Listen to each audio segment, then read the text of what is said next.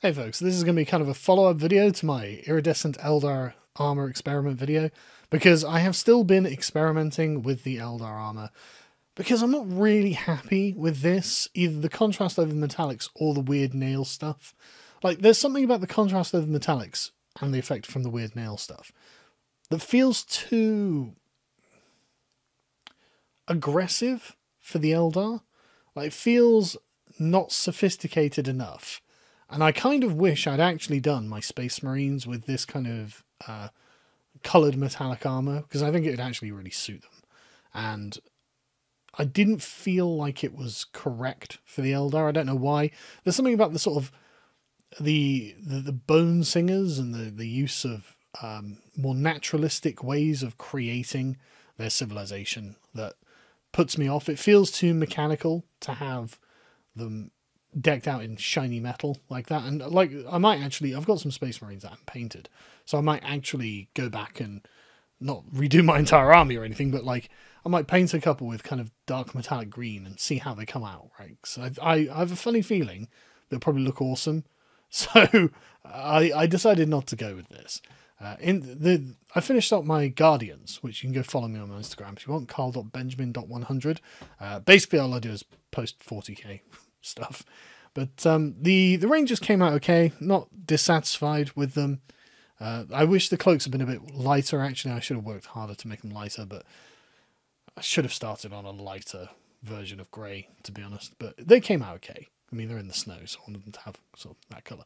But as you can see, the metallic highlights on the armour, I was reasonably happy with it. I started with very dark colour, which is base Iron Warriors for the metal, and then layered it up with Iron Hand Steel and Iron Breaker to get quite a strong shiny effect on it. And then I went over it with a very dark blue, like Celestium Blue, contrast Celestium Blue, then to Azurman Blue, and then a very greenish Ethematic Blue, which is quite nice. And they came out quite attractively, actually. It wasn't too bad, but these guys only have a small amount of armor plating, so as you can see, it's not too big a deal.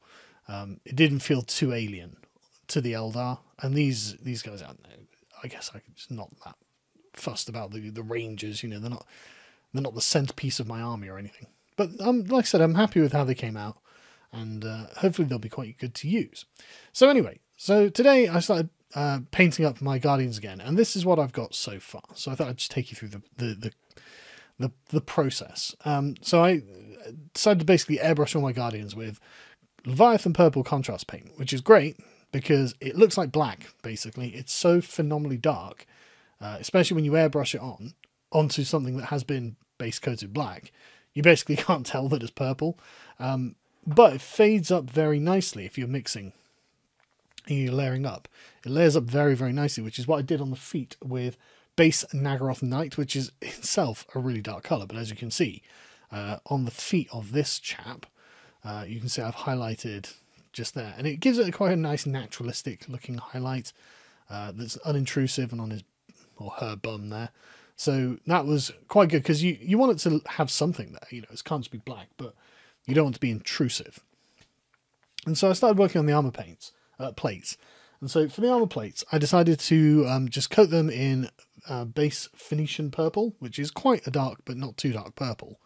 And then I faded up with base Macragge blue. Now I do like base Macragge blue, although it's the ultramarine colour. It's a nice colour because it's kind of a purplish blue, and so there's probably some technical term for this, right? But I don't know any technical terms for any of this because I just do this for fun. But the tone is very compatible with the purple, and so that faded up really nicely. And then to highlight, I mixed Macragge blue with some Karskink green to give it the sort of near finished highlight, and then on the very end of the edge I just put a little bit of green there, which you can see. This is a really close in shot, but and I thought it came out quite nice, actually. You know, it gave it, because it's three different colours and not necessarily ones that would naturally flow into either, it gives it quite an unusual and kind of alien-esque effect, I thought. and it felt more natural. It didn't feel as kind of artificial as the shiny metal plates. Now, I'm not going to lie, it was a lot more energy intensive. It took me all day to do this because it was a bank holiday, and I thought, I've got a couple of hours, I'll do it. But when it came to the shoulder and head and the flutes at the back, whatever they are, I really didn't know what to do. So I did some experimenting. I didn't take a photo of the experiments, which I'm annoyed about because I really should have done. Because I didn't think I was going to make a video about this. So I started with yellow, just towel layer ochre, and then fading up till it was very, very, very light / white on the edge. I wasn't happy with it though. It felt too Fire Dragon, frankly, and I did the same with the red on the other side. Again, felt too Fire Dragon, didn't like it. So I started with this very Lothian blue, which is very much baby blue, and then I used Avalon Sunset with a mix of this to give it a kind of greenish effect, actually, which is kind of like oceanic green that you can see at the back there. And it looks, it looks interesting. It gives a kind of eggshell effect. And then to give it highlights, for some reason, Fulgrim Layer Pink makes it nearly whitish at the very edges. And so I sort of highlighted the front of the face, the tips and the rims and stuff with this pink. And I didn't hate it, which is a good start, considering I'm thinking about making this the colour scheme for my entire army. Because again, it felt much more natural, right? And that's... I want to give the Eldar a less industrial feel. And so I was reasonably happy with it. It just looked better than the yellow and the red. And I didn't want to do blue because there's a lot of blue on it anyway. And a green... I mean, I've just done an entire squad of Striking Scorpions, so I kind of wanted to avoid just hard green. Although maybe I could have done green into different other colours. I just didn't feel like it. And then it came to the gun. I really wasn't sure what to do with the gun, to be honest. I went for red just because it was a strongly contrasting colour from the rest of the model. And highlighted it up with yellow, just this Avalon Sunset. I don't know how happy I am with it, though. Because with the brass sort of trim on the end of it, it looks kind of cornate, and that's not the image I was going for with it.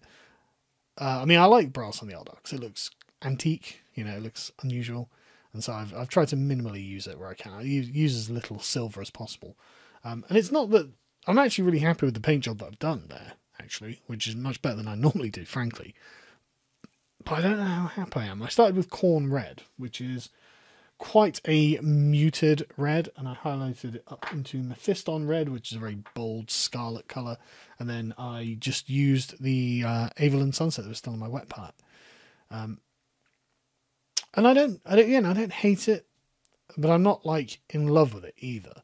So basically, I want your opinion on this, and I would like your aesthetic input, because I mean, I'm not displeased with him at all. I've got him here, but you probably can't see him because the camera will probably not focus on him. And I'm not displeased, but I'm not like as thrilled as I thought I'd be, because I've got a Wraith Lord, and I'll probably get some other fairly big bits, and I'll want them all to have basically the same colour scheme. And so the Nagroth Knight and the Macragge Blue base under sort of coatings and the plates, that I'll probably keep because I am happy with that. I think that looks pretty good. I'll practice on a few more Guardians. I've got 10 Guardians to do, and this is going to take ages. But I'll practice on a few more Guardians to get them really solid, because it looks, kind of interesting and enchanting. But like I said, I'm not necessarily sold on the gun or the eggshell greeny blue on the helmet and the shoulder pads. So basically, let me know what you think. I just thought this would be a quick video to give you an update on my Eldar armor experiments. So I want them to look good. I want them to look really good, because like my sort of Dark Angels, if they are even not properly painted Dark Angels, that was me learning to paint, and I've done some okay ones. And my Thousand Suns, I'm actually generally overall really, really pleased with, because I put a lot of work into them. But the thing is, they're very predictable. You know what a Thousand Suns army looks like because They've got basically one colour through the whole thing, and don't get me wrong, they look great, but you can't be very creative with Thousand Suns. And I thought, oh, okay, Eldar, perfect. You know, this is a time to shine. There's beautiful aesthetic models. You can do practically anything you want with the colour scheme because who cares, right? And so I want to get them really looking good. So when they hit the table, very impactful.